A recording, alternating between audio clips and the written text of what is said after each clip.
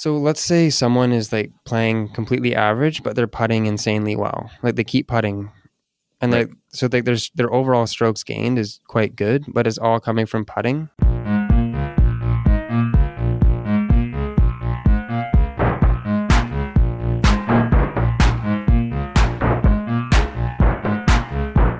Welcome to another episode of Football Analytics Show. My name is Ed Fang, your host. And on the show, my guest is Will Courchene. He is the founder of Data Golf with his brother, Matt. Among other topics, in this episode, we talk about how they do predictive analytics for golf. Then Will tells us about their predictions for the U.S. Open at the Los Angeles Country Club. We get into the golfer that's hitting the ball like Tiger Woods, and also the problem with making predictions for Brooks Koepka at majors. The Football Analytics is brought to you by the Power Ranks Sports Betting Newsletter. This is a free service that strives to be three things. 1, valuable. 2, concise. 3, entertaining. Every Saturday, I send out a curated list of sports betting tips and analytics. To get this free service, go to thepowerrank.com. That is my site for better sports betting information through data and analytics. Once again, that's thepowerrank.com.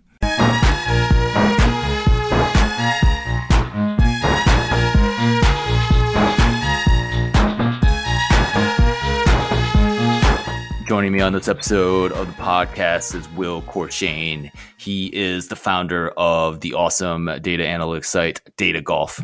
Will, welcome to the show. Hey, thanks for having me on. Absolutely. Thank you so much for taking the time, especially in this busy week before the U.S. Open. Will, I'd first like to know a little bit more about your story. How did you get started with datagolf.com? And just maybe give a little bit more about your background as well. Yeah, so really, I guess it started just me and Matt, my brother. He's 2 years older than me. We just grew up playing golf every day up in Canada and, in the summer at least. So yeah, that was kind of like our childhood basically, was just golf. We were obsessed. And then we both were doing economics in graduate school. And then I had finished my master's and was just trying to like kind of just like use the skills I had learned on like some data so I could like get a job basically, just say like, look at what I'm doing kind of. Mm-hmm. Yeah. And then we just threw it on Matt's personal website. So for a while we were just mattcourchene.com. And then, yeah, Matt came in and like back in those days, you could just get all of the PGA Tour data through your academic email. So if you were with a legitimate like university, you could get all of the ShotLink data. So we were basically just messing around with that and started a really bad blog. And then from there, we just kind of grew. We started a Twitter account and like we just, back then Twitter was much more tame, I would say. And like the golf community on Twitter was more smaller and like they weren't all like these live accounts hanging around. It was a much simpler time. And then, yeah, so we kind of grew through that. And then, yeah, the name was just anything with data and golf. We were just looking for any kind of account that existed and stumbled on Data Golf, which kind of, I still don't even really know what it means, but it kind of has been accepted. And DG works as well, I guess. But yeah, the name is a bit questionable, but it's been so long now that can't change it. Right. I think Data Golf completely makes sense for what you guys do. You guys grab all the data, you do some awesome analytics to make predictions, and have honestly become one of the leaders in the space, which is awesome. Yeah, well, the other thing with No, I go was ahead. just gonna say the other thing with Data Golf is just we always wanted to make sure that we weren't like a betting or a fantasy company first. So what did go into the name, at least initially, was just like, let's not be like, I don't know, like golfbetting.com or something. Like we always wanted to be like golf focused. So yeah, it's been weird to think back now, but that was always like a thought to make it like, make sure like people come here and they think golf first, not like DFS or something like that. For sure. What year did you guys start Data Golf? Oh yeah, probably should have mentioned. I think it was like the blog started in like 2017. So yeah, it's been quite a long time now. But our subscription product and like when we actually started creating uh like predictions each week, that was more like 2018, 2019. Right.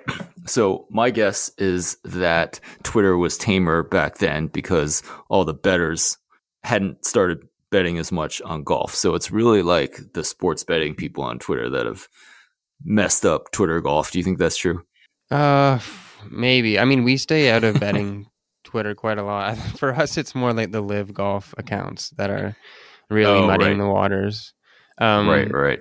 but I mean, honestly, initially we didn't start data golf with betting in mind at all. We had never bet in our life before, so and we actually were like kind of taken aback at how interested the betting community was in our stuff. Like they were much more like when we're talking about like the fractions of a shot adjustment we should be making for someone based on like how they played at the course previously. It wasn't the golf community that was interested in that at all. It was just like the gambling people were the ones who were reading the blog posts and stuff. So yeah, I would say it not, maybe not so much now, but initially, yeah, we had a very positive thought of the gambling community just because they were interested in the details that we were kind of putting in our blogs. I think that I had kind of a similar trajectory that you guys had. So in 2012, I started doing football analytics. And I think back then I was kind of more interested in like just kind of the pure analytics. Like I was a football person and I definitely love sports, but I thought analytics was just kind of a smart way to look at football. And I remember talking to someone being like, "Oh yeah, I'm gonna create this like content site that's going to be the Economist for football and football analytics." And then very clearly, it becomes obvious that the bettors care about this, and it's been an Hmm. interesting journey over a decade, right? Evolving from sports and just sports analytics to pretty much what I do is football betting now because that's kind of where the market is, right? So but I do Yeah. respect that you guys do have that passion for golf. You have like the hardcore academic background to do the predictive analytics, and good things happen there. Yeah, and the nice thing for us, which wouldn't have been possible in others, like a lot of people have asked us, like, why don't you guys do this for like football? Or, I mean, firstly, we don't know nearly as much about football as we do about golf. Like, um, but also, like, there's so much more. Like, golf was kind of like a void in terms of like a statistics based website that was like publicly available with like no subscription. So, yeah, that was also keeping us motivated to not just go the strictly betting route and like paywall everything just because we could be like the first kind of general golf stats website. So, yeah, and I don't know, it's hard to say. Like we do like golf so much. It would be hard to imagine paywalling everything if it was only gambling, but yeah, who knows? I mean, I think you guys have a great blend of a lot of stuff outside the paywall, um, like a lot of stuff that people can just reference. Anyone who's a fan of sport, trying to bet on stuff, but then a lot of the hardcore stuff is behind the paywall, and I use it a lot. So people like me who want to do that stuff, want to help their betting. I think it's a pretty good blend. Yeah, it is a tough When balance just to act or just it's a tough balance just because like golf fans don't want to be like spammed by betting content and then the bettors don't want to be like seeing this like weird golf piece that has not really related to actual betting. So yeah, it's we have to kind of separate things, but we try and make it work. Excellent. When did like the golf data and the shot link stuff, like when did that first start happening? Uh, yeah, I mean, so Mark Brody kind of when he came up with him and his co-author, they came up with strokes gained. I don't know when, but it got implemented around like 2008 or something. But they had been collecting like individual shot data back to from 2004. So that's kind of like 2004 is like when all of like anytime someone gives you like a strokes gained stat, it's always going to be like since 2004 because that's when kind of we got that extra layer of data outside of just like how many fairways you hit and how many greens you hit. Um, but yeah, so that it's been around for a long time, but I feel like in the last few years, it's really been accepted more. I think more people understand it now. And uh, yeah, I think like any sport, it's just gonna like just takes a bit of time. And like the first time you see something, it's not gonna stick. You kind of have to be beaten over the head with it before you kind of start taking notice. For sure. You started the site with your brother Matt. Matt was on the show a year ago, and maybe give us a sense for how you guys work together, and then maybe what aspects of the site that you do more of and Matt does more of. Yeah. So to start, we were just both kind of on the pure data side, but then we didn't have a website. That we were just on like a WordPress thing. So I slowly started moving over into like web development and mostly just data visualization to start. Just like how can we present this in a way that's like different or more interactive than just like a GG plot or like a plot from R or an Excel file. That was something we for some reason we cared a lot about that. I mean, you said you were you said you were inspired by The Economist, right? But we were like I was inspired by The Economist, I guess. Yeah. yeah, so but we really looked at 538 and we're like we should be doing that for golf. Like that's it just seems so obvious. And their like visualization their data viz is obviously pretty good.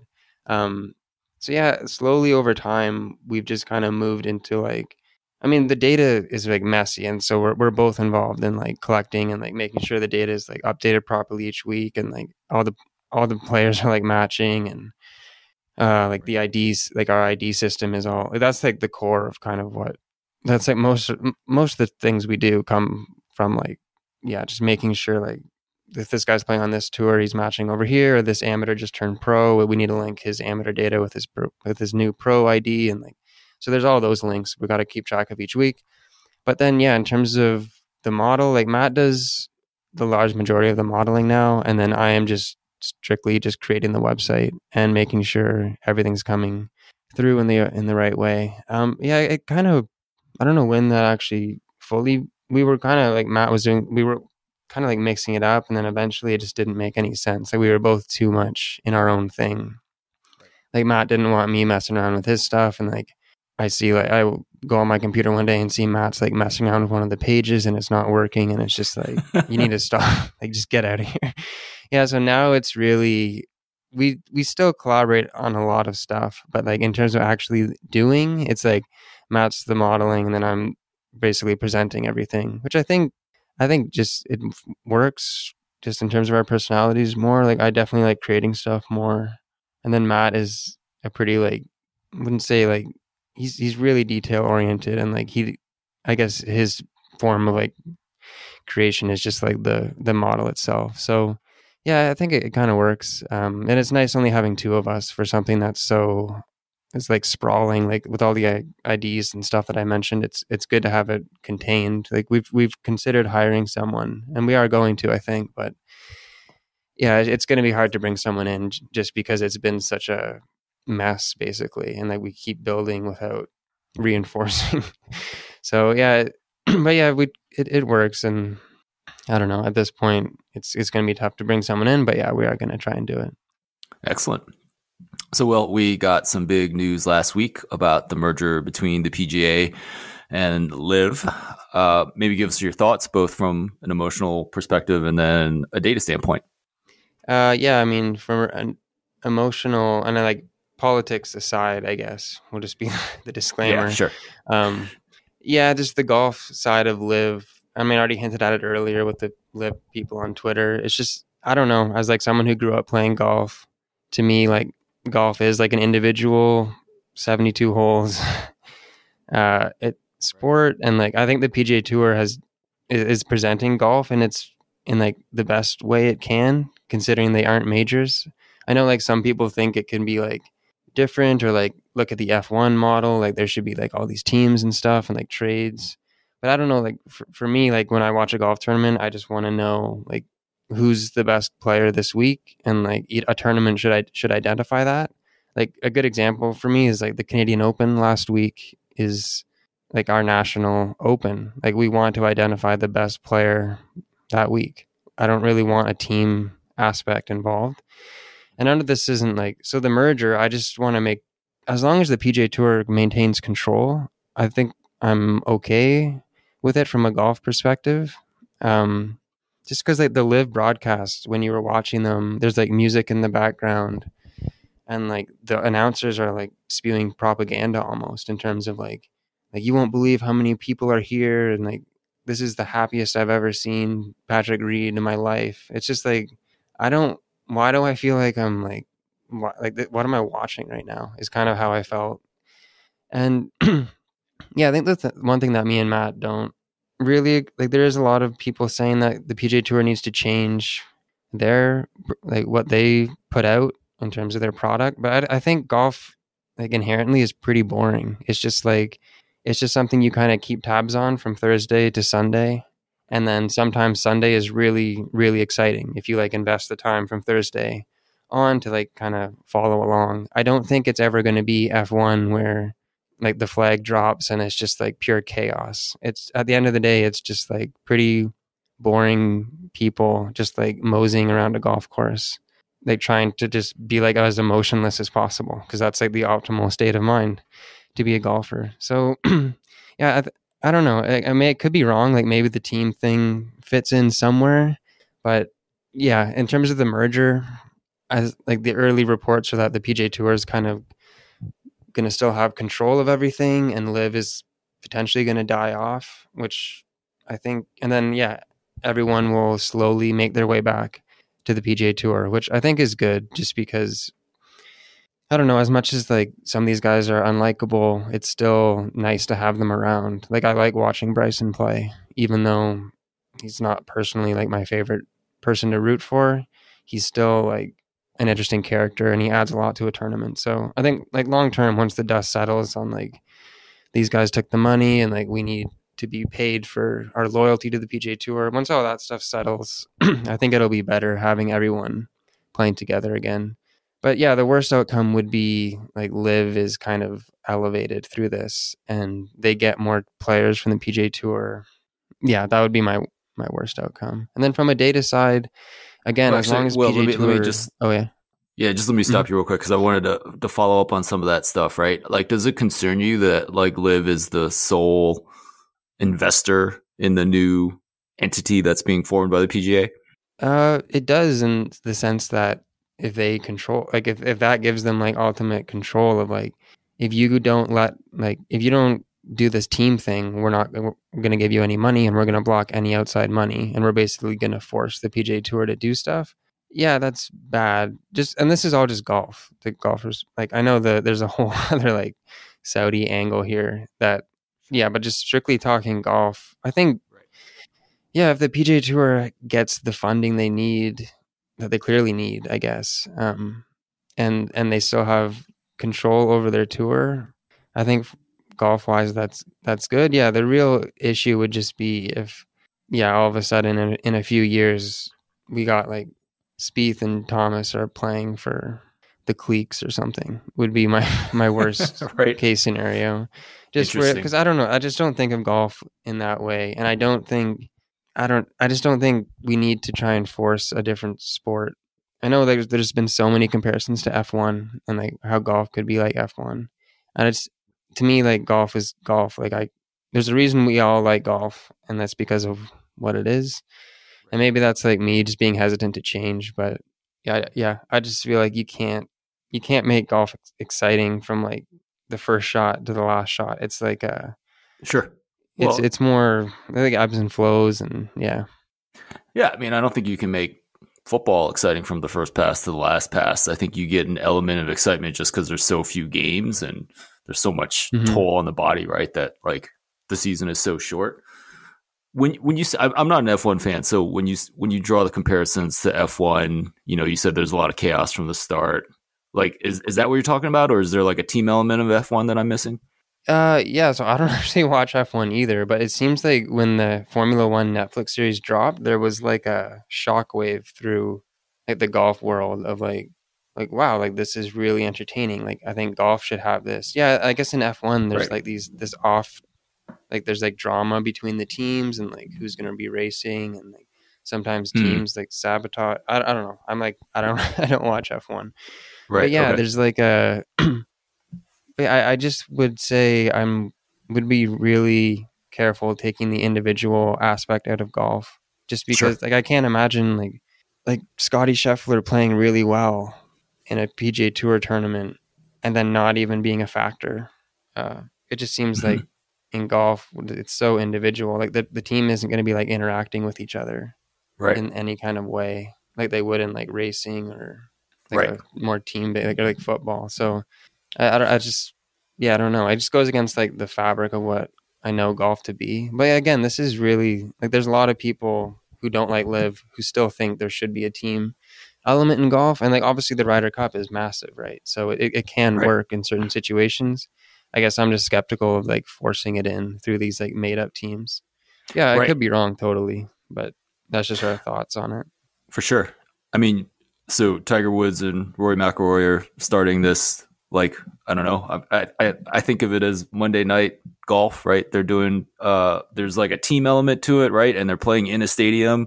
And I guess the idea is like introducing the team element. And then also another idea is that as a golf fan, you can see every single stroke from your favorite players, right? Because you're doing it in the stadium. So I'm guessing you don't like that much. Yeah, I honestly don't know what that even like. I don't know what they're going for there. I think it was like a response to Live initially, Oh, and interesting. now they still seem to be going through with it. But yeah, I don't know what that is or what demographic that's serving. Right. Yeah, I don't know who's making those kind of. Does anybody want that? I don't know. Maybe like the new generation of like the Top Golf type people and like more casual golfers who are like would be more into that. But yeah, for me, it's just like 72 holes. Just play the Yeah, like 156 guys, 72 holes. Let's just figure out who's best on this golf course this week, and like that. for sure.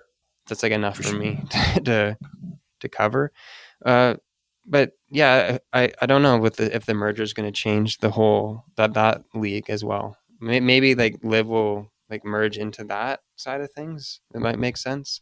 Hmm. But yeah, it's all up in the air right now. I don't think anyone has a good idea.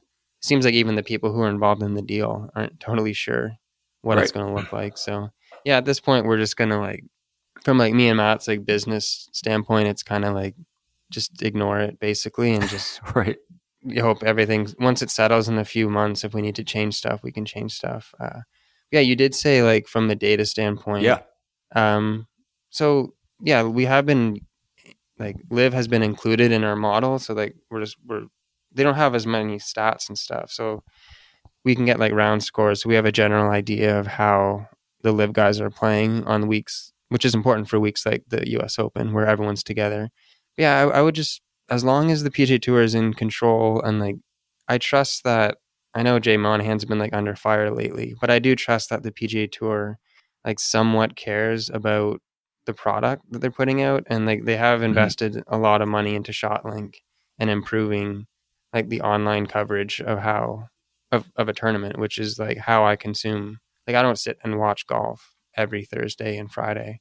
For the Okay. most part, I'm just on our site or I'm on PJ Tour looking at the ShotLink stuff. So and that's like a pretty big investment. So as long as that is still being prioritized, then yeah, again, it's totally fine removing like all the politics and like all that side of stuff. And as long as the PIF isn't being too restrictive with what the PGA Tour wants to do, um, then yeah, it's kind of just business as usual for us. And then hopefully all the players will come together Right. in a couple years. Well, the U.S. Open is this week.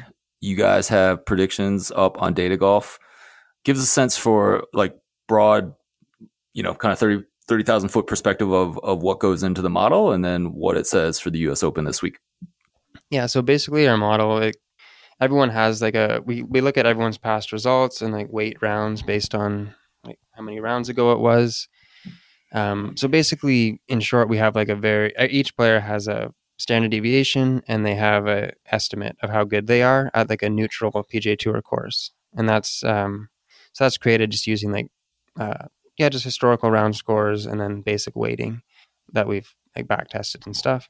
So yeah, once we actually look at a certain course, then we make some slight adjustments based on basic yeah like how good a player suits suits the course. So like I'll just use this week as an example. So the U.S. Open is a major, obviously. So one thing we take into account is, and we didn't used to do this, like Brooks Koepka kind of forced us into this like a few Right. years ago. Basically, like, are you somewhat of a different player in majors? So like someone like Will Zalatoris and certainly Brooks, they just simply seem to perform better in majors, and we can't capture that in any way. So we do give bumps in majors, just based on your past performance and how many rounds you've played. So someone who would get a negative bump is like Max Homa, just because he's like really good on the PGA Tour week in, week out, it seems. And then he hasn't performed in majors.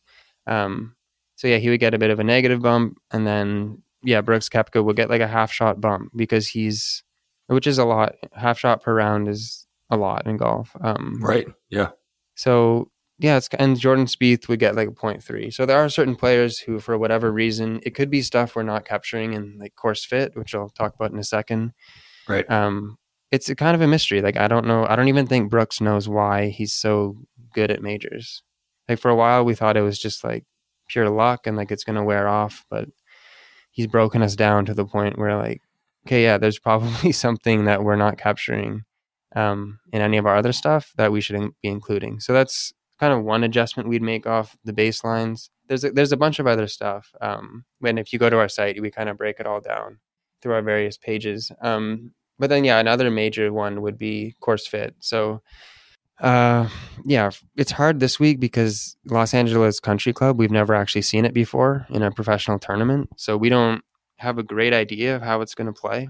I mean, the one thing with US Opens that is kind of unique. So the other majors are kind of like PGA Tour events on steroids in the sense of like they really reward players who are already kind of good on the PGA Tour. So like driving distance is more important at like the PGA Championship and the Masters, and so when we go to those tournaments, the skill gap of like our overall the skill distribution just kind of widens. Like the better players are better, and the worst players are like worse. So that's why like, but yeah. So sorry, at the U.S. Open, it's not the opposite, but it's not like the other majors. So it's more like the Players Championship where there's more like randomness involved. So the skill distribution is actually compressed in a way. And that could be because of maybe the US Open is like a different test that we don't see on the PGA Tour. So our skill estimates are they're not going to be as reflective of performance versus a course that's like very PGA Tour like. And it also could just be like, there's like US Open courses are more like they're typically firm. You might get like weirder bounces, like weather might play more of a role, just more stuff that kind of like is like luck based. And if it's completely luck, then everyone's just like the same. So if we're adding luck in, it's just going to compress our skill distribution. So that's like one adjustment. That's kind of where we start from at this week for LACC, just because we don't know much about it, but we do know that it's a really long course. So there are going to be like a lot of long irons and like driving distance. We did bump it a little bit versus older or our baseline US Open fit, just because it is so long. Yeah, so that's kind of another aspect that we add. And then we also do course history, but again, the LACC, we've never seen it before. So it's kind of a bad week for the adjustments away from the baseline. But Right. with all that said, yeah, oh yeah, go ahead. Oh, I was just going to ask, it sounds like the fact that they picked the LA Country Club and that's a little bit of a longer course. Does that mean it's going to be less random than past US Opens because driving is a skill? Yeah. That's kind of what we went for. Yeah. So if we can like identify that this this course is going to reward something that we really like. Driving distance is one of like the 5 characteristics that we really use to define players. So if we come to a course that we think is really going to emphasize one of our like main attributes that we set to players, yeah, we'll definitely see. Sorry, I actually forget your initial question. You said it was going to be less random. Well, it was going to be less random because the course is a little bit longer, and I just wanted to make sure that I was understanding that right. Yeah. Yeah, I guess like if we can, it's weird because like because all of our data is most of it comes from PGA Tour of the players in this field. So like it's kind of like how similar is the course going to be to like the courses that we kind of create our model based on. So the more similar it's going to be, the more accurate, well, the better idea we'll have of what someone's skill is actually going to be at the course. So yeah, but if they went to like the extreme case would be like if the U.S. Open was just like a mini putt, and we'd have no idea, and like with like clowns, If you it have to were, putt sorry, around and a stuff. mini what? Like a mini putt, like a putt Oh, place. God. Like, it was just like completely random. Like that would be like, yeah, everyone just has the same skill because like we just don't have like this is not a course that's going to emphasize any of the skills that we look at week to week. So like that would be like the extreme case. But yeah, since we did kind of think an adjustment needed to be made, just because yeah, like there's multiple par threes that are over 250. So like right away we know that like players are going to be hitting like 2 to 3 more shots from 200 yards and over. So yeah, that stuff we can make slight adjustments from. But yeah, so that adding all that up, we're not really. I mean, our predictions we like Scottie to win, I guess, which isn't that's not that unique. So yeah, we really like him. So yeah, Scottie Scheffler to win, and then we like Xander a lot as well, just because I think he's kind of coming in under the radar. Maybe he hasn't won in a while, but he's playing like really, really good. And I think his worst finish in like 6 U.S. Opens is like T14. So he has a really good history of U.S. Opens, which kind of makes sense. Just like his demeanor, the way his like, just the way you think of him, he's like a pretty unflappable, I would say. But again, that stuff can matter. It might not. But yeah, so we like Xander. He's kind of like the top guy that we like, and we also we like Ricky kind of for the same reasons. Just hasn't won, but just like he's stringing together like week after week really solid results. And both Ricky and Xander, they play well in majors typically, so they're getting a little bump from that. So my understanding is Scottie Scheffler has struggled with putting, but putting tends to be more random than the other elements. I think the other 5 elements that you mentioned. So is that kind of accounted for in your model, or is just overall the model says that Scottie's the best and should be the favorite? Yeah, it's accounted for. It's interesting because so let's say someone is like playing completely average, but they're putting insanely well. Like they keep putting, and Right. their overall strokes gained is quite good, but it's all coming from putting. We won't give them as much credit in our rankings. They'll get full credit for their strokes gained because our rankings, we want to make sure that those are like pretty like kind of backward looking in that sense. Like we're not going to punish someone based on how they gain their shots in our rankings, just because that doesn't really gel with what rankings are. But in terms of our predictions going forward, we will we'll take away some of the, or not take away, but we'll downgrade his skill a little bit because he's kind of gaining his strokes in a more unsustainable way. And I think a good way to think of it is like, I'm like a decent golfer. I'm not good by any stretch. Like I played growing up, but like, so I could go out and I could easily, like on a one-off day, I could putt better than Rory. Not easily, but it could happen. Right. Like, because there's just such a random nature to it. Whereas under no circumstance would I ever come close to beating Rory in like off the tee or like driving. So there's some skills that are just more sustainable than others. And when we're predicting for the current week, if you're gaining your strokes in a very sustainable way, we'll kind of give you credit for that. And then if you're just putting really well, just historically you can't sustain a really high level of putting for very long. So we just don't give it as much credit. But we've run into problems with that because some guys are actually really good putters, like Jason Day or like Brandt Snedeker. So it's kind of, if Brandt Snedeker keeps putting well, we can't really treat him differently than someone who's putting well for like 5 months. And then it is actually just kind of luck for him. But like Snedeker's actually just a good putter, which is so rare to have like a genuinely like great putter who just keeps on putting well. So it can get a bit tricky. But yeah, so for Scottie, it's actually the opposite, which is so because he's hitting the ball like remarkably well, like basically as good as Tiger did. Wow.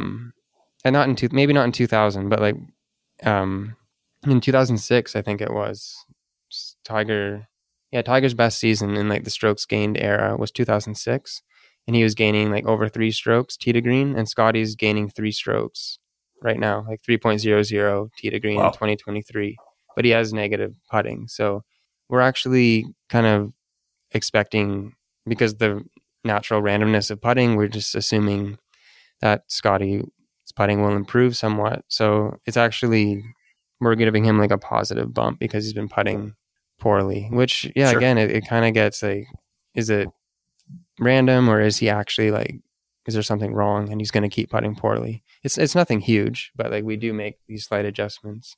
Right. Yeah, I guess to answer your question, we do expect Scottie to his putting will improve it somewhat, I assume. Yeah, so that's definitely in the model. You also talked about how you give players like Brooks Koepka a little bit of a majors bump. I'm sure you see that is actually predictive when you back test it, right? Yeah.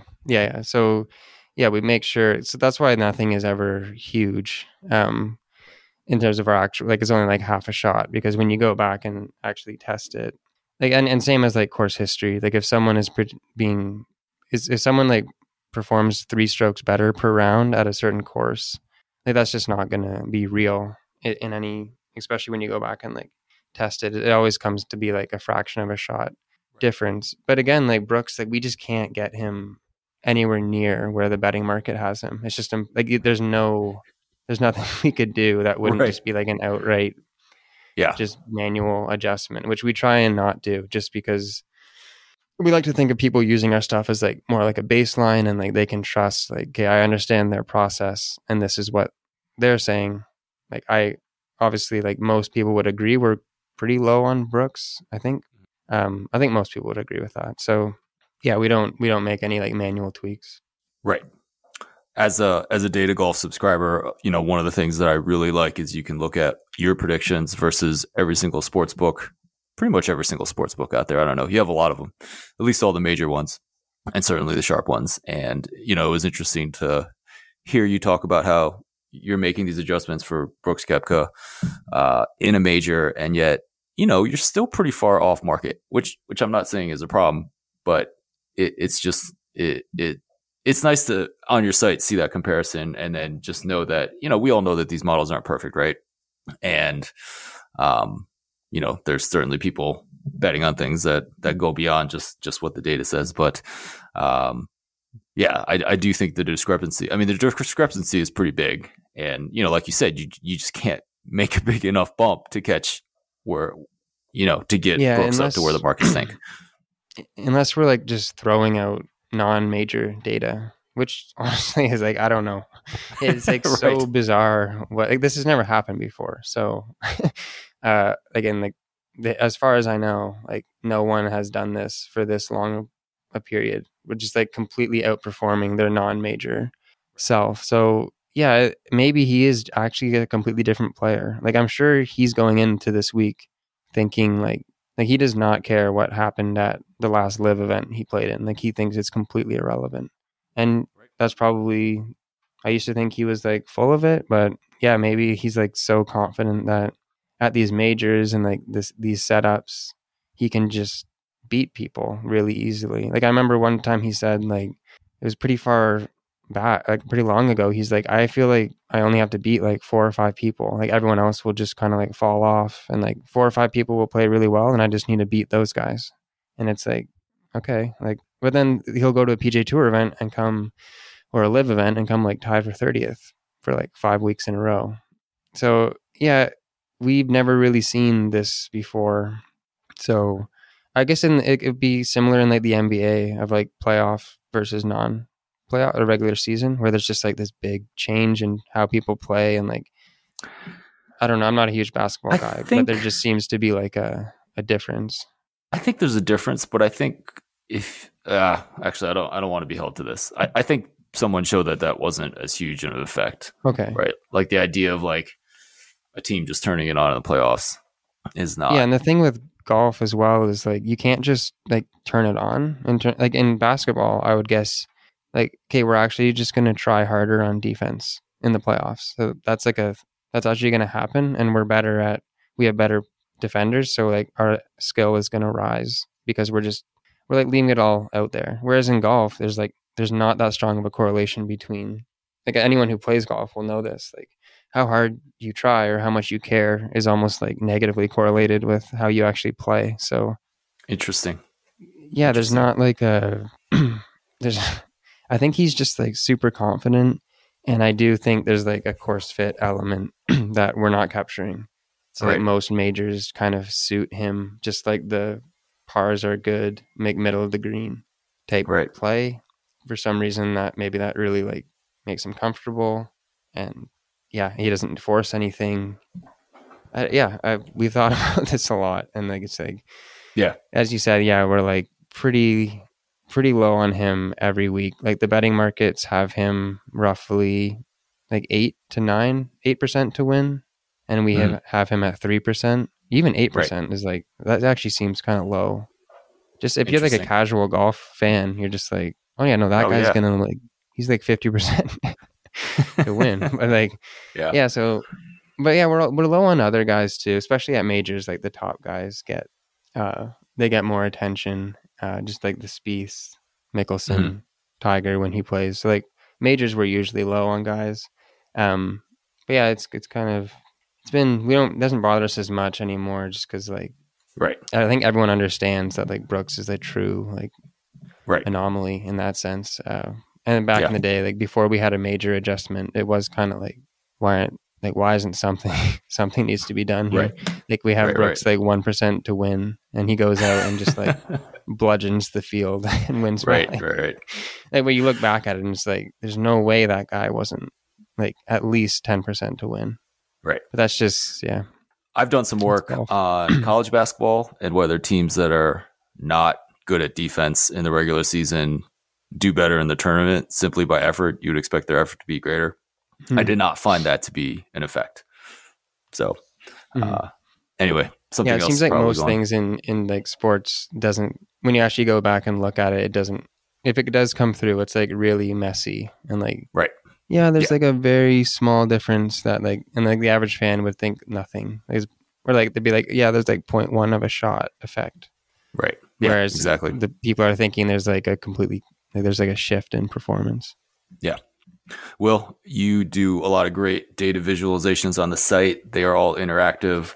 One of the ones that you did was looking at who overperforms in majors, and we've obviously talked about Brooks. I thought it was interesting that like Will Zalatoris almost had as much of a deviation in majors. Obviously, there's a smaller sample size there because he's a younger golfer, but he has also done really well, right? Yeah, he has. I don't know how many rounds. I think he's played like 12 or 13 rounds in majors, so not anywhere near as many as Brooks. But yeah, he's the only guy who's actually like up there, because like it's interesting because like Scottie Scheffler, his major championship strokes gained, again, kind of a smaller sample. It's better than Brooks, but the thing is Scottie's good all the time. He's really, whereas Brooks is just like, he's just completely out to lunch. He's like an average PGA Tour player. Not average, but maybe like top 20 PGA Tour player. And then he shows up to majors, and all of a sudden he's like Scottie Scheffler. He's like Rory, like guys who are just there week in, week out. It is an interesting viz. It's interesting like how we do these visualizations, and you never know. Like sometimes they just come together and they're like really insightful. But like most data visualizations, like, to be frank, like they kind of suck. Just in like, you're just kind of searching for something that's not there, I find. But then the odd time you put it down, and it really, really works, and it highlights stuff much more than like just a table of data ever could. But it's interesting. The Homa thing as well is on here. So he's like on the PGA Tour, he's better than Brooks, just in like strokes gained perspective. And Brooks is 3 shots better than him in majors. So it's like, or 2.5. It just goes back to that question of like what's going on with Brooks. And then and then like Tiger is just, so Tiger is still the best player in majors, but he didn't overperform in majors. He's just that good. So and that's the other data it's really just okay, go ahead. I was just going to say that's the other data visualization that I wanted to talk about, because you have let's see, I think it's something like you plot like how much better than average a player is going into a major, and then with the number of times that they've actually won a major, and I mean, it was basically a plot showing how good Tiger Woods was back in his prime, right? Like he was like all the outlier points out in the wings was Tiger, right? He was that much better in the field, and he won a major. Yeah, it's hard to create any like backward looking plot that doesn't end up just showcasing how much better Tiger was than everyone else. But yeah, so it's because when we would watch Tiger growing up, or like just anyone watching him, like you kind of just felt like he was not getting lucky, but like players were just like melting around him in a way. Mm-hmm. Whereas in reality, he was just like so much better than everybody else. Like I don't even think we can comprehend now, like thinking back to how good Tiger was in 2000 versus like the guys he was playing against. It's like, yeah, it's kind of ridiculous. It would have been interesting to have. We have done it. I just forget just to know like what his probability would have been. Okay, going into like those 2000 majors. Was it better than 50%? I don't think so. We have kind of looked at it. I don't think it was better than 50. No, it couldn't have been. Okay, but it was like was really high. Like the only thing we see like similar today is when like Jon Rahm would play in like the Mexico Open or something. Like right, just where like there's truly just like one or two guys there, and then you can get someone up to like 15 to 20% to win quite easily. But yeah, on that plot though. Sorry, yeah, on that plot, like Brooks, he's won, I guess, 5 majors now, and yeah, his estimated skill going into each one is never very good.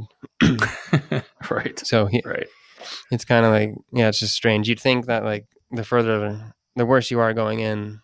Oh yeah, anyway, you just have to kind of look at it to know what I'm talking about. But yeah, Brooks's squares are just scattered in like all of these random guys who won 1 major.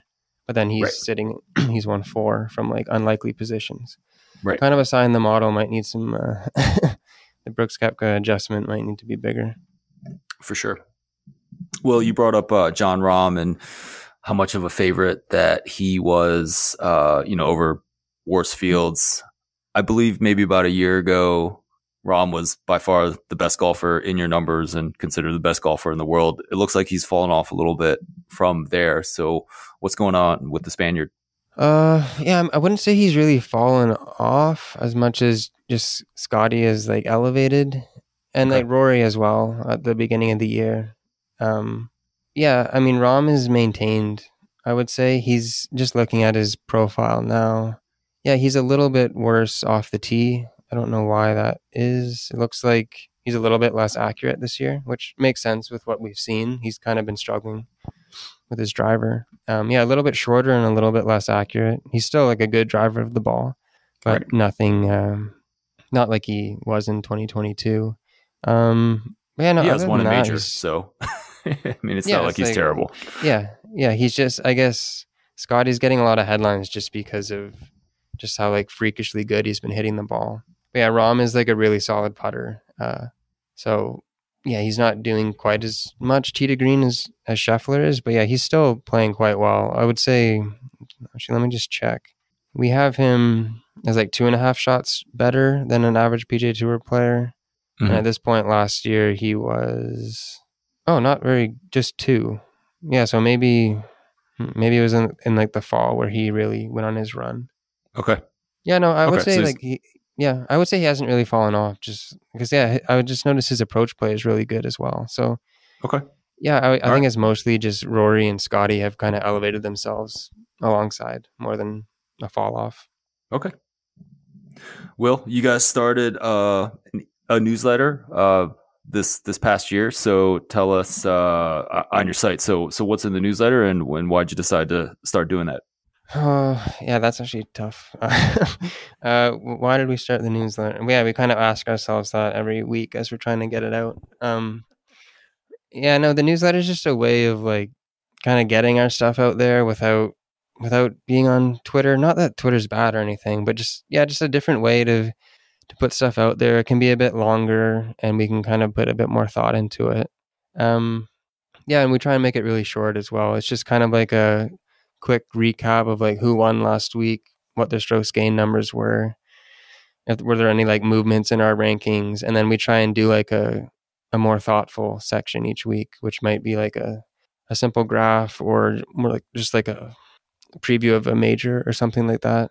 But yeah, there's really no reason that we started it. I mean, yeah, I guess we just thought that this like medium suited us better than like, we don't tweet much, we don't like market much ourselves very much, so it's just like a different way to get our content out there.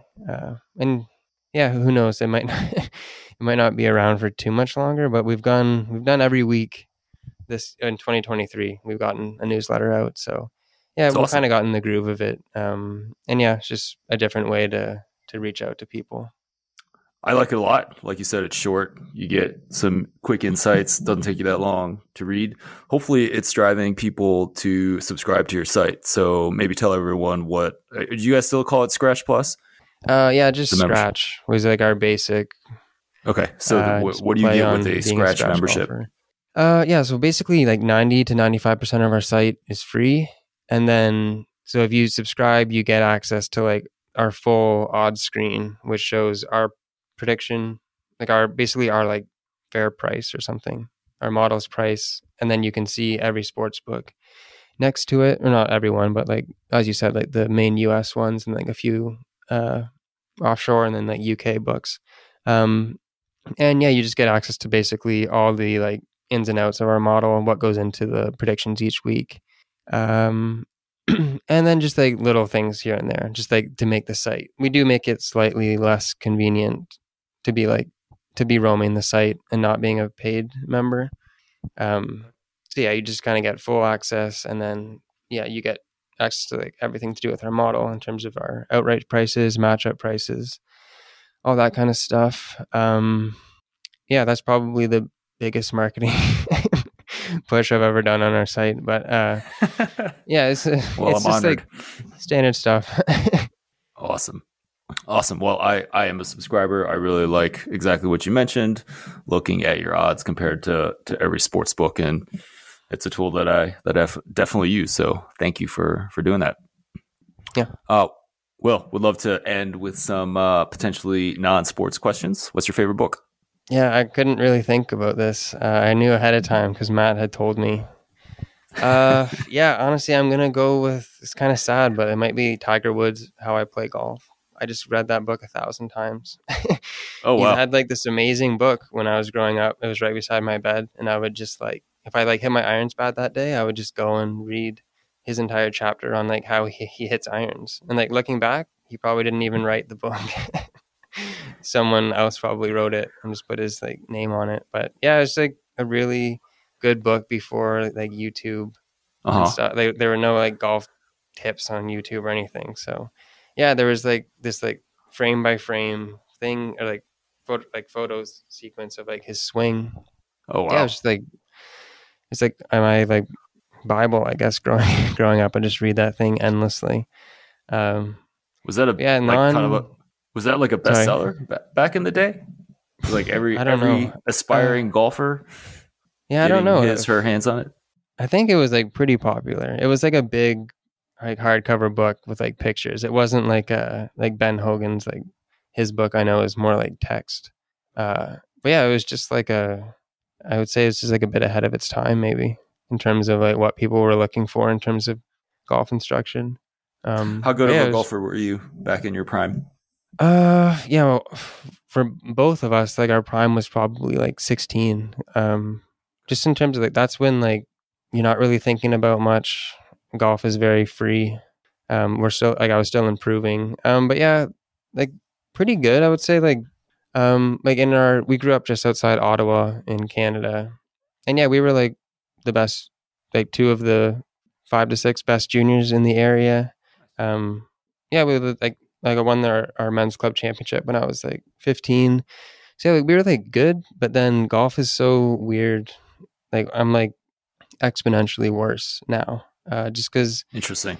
I don't know. Yeah, we both kind of have our own unique situation in terms of why. But yeah, mentally, I think once you kind of lose it, it's gone. And like the harder you try, and even now, I think like just how do I get back? But like you can't. Even like you see it with like Jordan Spieth, even like he's talked about this a lot in terms of like I'm never gonna get back to my 2015 self, and like I've realized that, and like he's kind of just accepted it and moved on.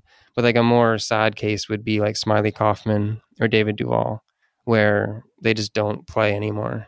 That you were like you win a PG, you go from winning a PGA Tour event to like not being able to break 80. It's pretty like it's probably not mechanical. It's just like you just kind of lose it, and I think it's kind of what makes golf great, but also just in like the mental side, but also what makes it like pretty painful. But yeah, in short, we were like pretty good, but nothing like we weren't like prodigies or anything, but enough that we were good enough that like our obsession with like sustained itself through like our teenage years. Like we didn't get bored of it. Like we were playing a lot of tournaments and stuff. Very nice. And this mental aspect is really interesting, right? Because it's kind of like the decline coming from the mental side of things, and we kind of discussed earlier how maybe it's the mental side that's giving Brooks Koepka an edge every time it's a major, right? So it's really the psychology that seems really important in this game. Yeah, it's like self-fulfilling, or like it's like a feedback loop, positive or negative. Like when I first kind of like for me, I just stopped hitting the ball as solid. Like you can really flush a golf ball, like, and it kind of feels like everyone knows that feeling who's played golf, where it just like you just feel like you mash it. Basically, you're just compressing the ball a lot, and I was just like not compressing it anymore. And then I didn't know it was mental. I thought it was just like a physical, like, oh, I'm just not like, I don't know, who knows, like. I just need to like take it back this way, because I'd never experienced such a weird phenomenon before.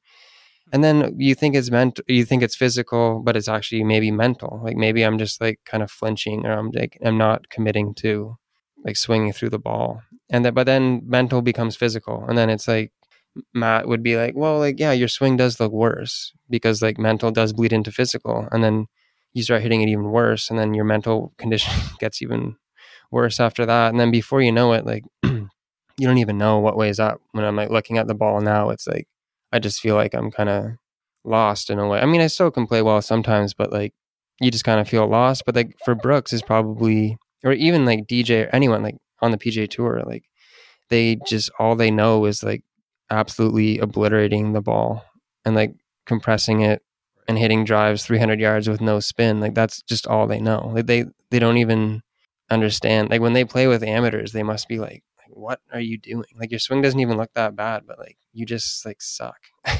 And I can't really, I don't think they really know why. Like it's like, because like I don't think, because PGA Tour players don't even get much better. Like they're all on the range just like beating balls nonstop. But like you look at their trend, like their moving averages on our site, and like Patrick Rogers turned pro.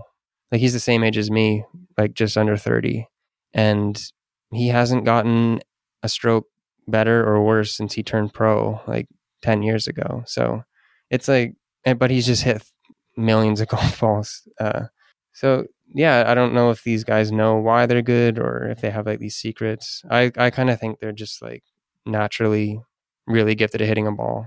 And then, yeah, they think they have like these triggers, like Harris English. I remember watching a video of him saying like, yeah, I just really focus on like making sure I'm like standing in a certain way at address, like before I start my swing.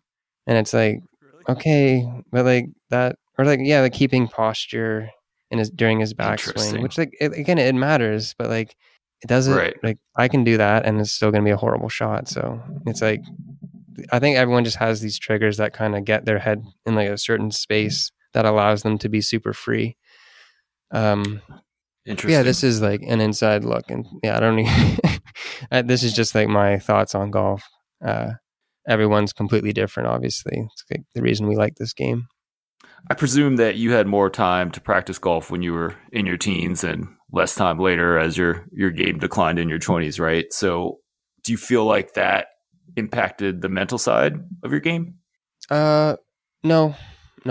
In short, no, I don't think, if anything now, like I play better after I don't play for a while, just because like I can kind of get so engrossed in the whole thing, and like Yeah, I don't think so. No, when I was still playing a lot when I started kind of not playing as well. So yeah, I think it's just something that like everyone, like there's a bunch of juniors in the world going through, and not saying I was on this level at all, but like the best juniors that Jordan Spieth played against when he was 12, 13, 14. I'm sure a lot of them just fell off, or like they, for some reason or another, they just stopped improving.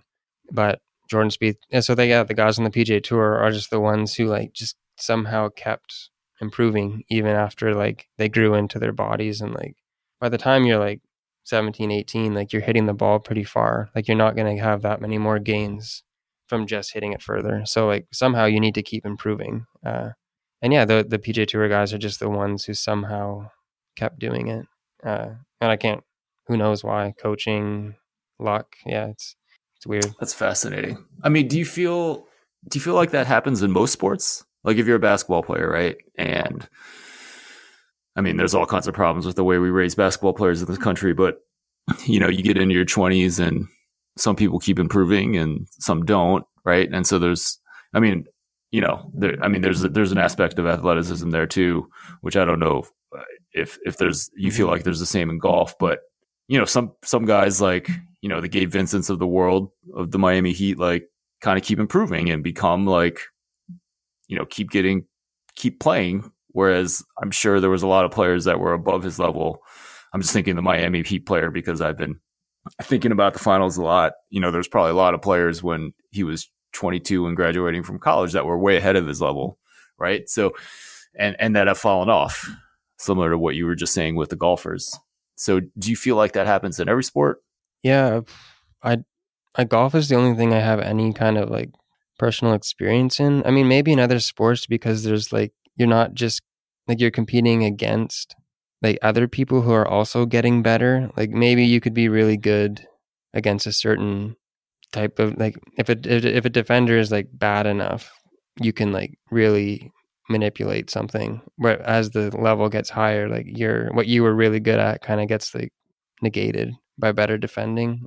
There might be something like that where, and like there's like team aspects as well where like maybe like I'm thinking about baseball for some reason, but like yeah, like maybe at some point you just reach like when the pitcher just gets good enough where it's like I don't really have that same like edge anymore for some reason, maybe.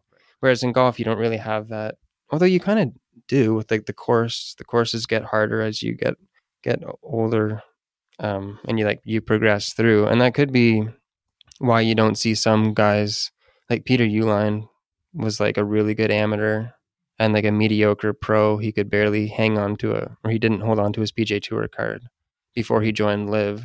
And yeah, his skill set seemed to be like he could destroy college fields quite easily. I think just because he was such a good iron player, he didn't have to hit driver very much. But as the level got higher, like you need to be able to hit driver pretty consistently. And I just not really a skill that he has. So yeah, there could be some of that going on as well, where you can just rely on certain things, but as everyone gets better, you need to be more well-rounded or something. Right. But yeah, I'm not sure. No, it's interesting to talk about. Will, how about your best culinary experience? Like a one-off or like yeah, just I don't know, a restaurant you like, okay, time that you were out eating something with your brother and decided to start a day of golf. I don't know, whatever you want to talk about. Yeah, we don't usually go to dinner together. Business, our relationship's mostly business. Yeah, keeping it in golf, I guess, is like it's too golf oriented. But yeah, eating like a club sandwich and fries from like a clubhouse after a round of golf, like an evening in the summer on like the patio. I don't know, you can't get much better than that, I guess. You probably could in terms of the food, but the overall feeling is good. Well, that definitely makes the food taste better. If you could have dinner with any one person, dead or alive, who would it be? Yeah. I got to think of something outside of golf. You don't have to. Honestly, I think my one dinner, it might be like, it could be someone like Smiley Kaufman, maybe. Just like, I just would want to know, like, what do you feel? Okay. like standing over the ball, like as someone who is that good at golf and is like, but yeah, I don't really need to have dinner with them. I could just, that would be a quicker conversation. That's I'd probably can't imagine many people have said Smiley Kaufman to that question, but yeah, pretty Smiley sure you're the Kaufman first on my show. Yeah. Anyone. Yeah. Anyone who's like been really good at golf, won a PGA Tour event, and then had to quit in the next like couple years. It would be fascinating to talk to them. Awesome. Well, Courchene, thank you so much for your time this week before the U.S. Open. Please let everyone know where they can find you on the internet and where they can get your services at Data Golf. Thanks for having me on. So Absolutely. Our website's datagolf.com. And then on Twitter, we're just at datagolf, not on Instagram or anything else. So yeah, hardcore. I like it. I'm not on Instagram either. Yeah, just too much of a time suck. I don't know. I don't know if it's just like golf is on Twitter and like I don't know. Is there a golf community on Instagram? I honestly don't really know. But yeah, we just Twitter and then datagolf.com. And then our newsletter. Subscribe to our newsletter. That's one thing I will shamelessly plug. Awesome. Newsletter. No, and I highly recommend it. I just subscribed this week, even though I've been a subscriber of paying member of the site for a while. Is there like a quick link? I know there's like a tab on datagolf.com, but it's on the site, right? Yeah, if you go to like there's a newsletter like archive on our homepage, and if you go there, you can subscribe from there. Okay. Yeah, in true Data Golf fashion, it's actually pretty hard. It's a bit of an accomplishment to actually subscribe. So, yeah, it's there. It wasn't that bad. I just had to click through one CAPTCHA. It wasn't too bad at all. Will, thanks again.